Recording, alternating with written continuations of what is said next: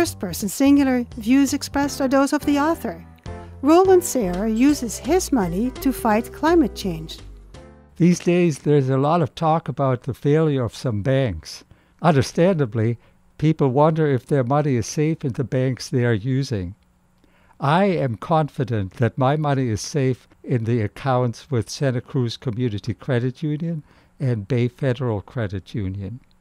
On top of that, these local institutions do not, as far as I can tell, support the fossil fuel industry with a single penny, different from Wells Fargo, Citibank, Bank of America, and Chase, which together, since 2015, have given over $1.2 trillion to extract oil, coal, and natural gas.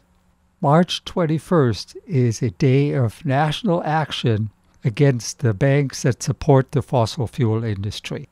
If I didn't have a credit card from Santa Cruz Credit Union already, I'd be glad to cut a credit card from these banks on March 21st. That way I'd be taking a step to fight the next drought, the next flood, the next heat wave, the next mudslide, you name it, climate change. I invite you to check out thirdact.org to learn what you can do with your money to keep it safe and fight climate change. Roland Saher is a retired high school teacher and climate activist.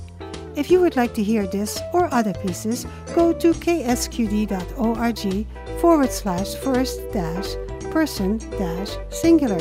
For First Person Singular, this is Matilda Rand.